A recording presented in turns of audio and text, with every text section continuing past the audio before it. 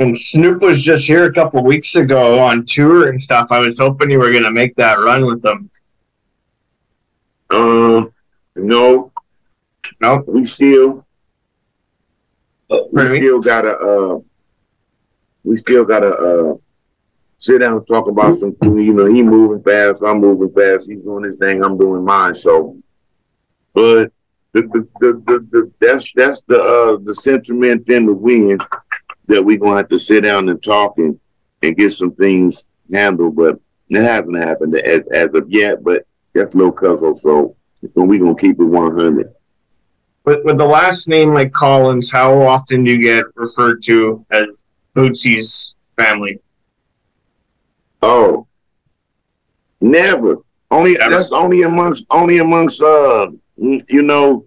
And Bootsy actually not my daddy. That's Uncle Boots. Yeah, we just got the same last name. Yeah, I was also. They always think that. Yeah, okay, so I'm not the only one that when I seen the last name, it was the first thing I thought. Yeah, everybody not, you know, and that come from hanging with Snoop and sliding to Uncle Booth, rest in peace, Uncle Bernie Worrell, and all the G's that's hanging around them, and then they see my name match up and they, oh, RBX is Bootsy's son. I don't know how that started. Yeah. Bootsy was like, man, they gotta say, nah, Uncle Boots, I don't know. But it's all good. It's all love. And yeah, that's my folks. One more thing, and we'll throw it back to Chad. The Inmates album you did recently. Great album as well. What was it like working on that and your favorite track off that?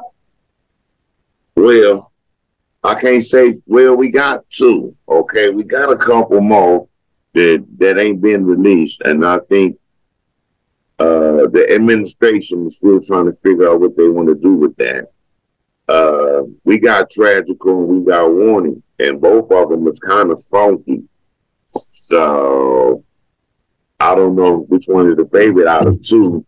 I think we should build some more because we got a couple more that's ugly, but for some reason it ain't moved out yet. So we just gonna play on that situation.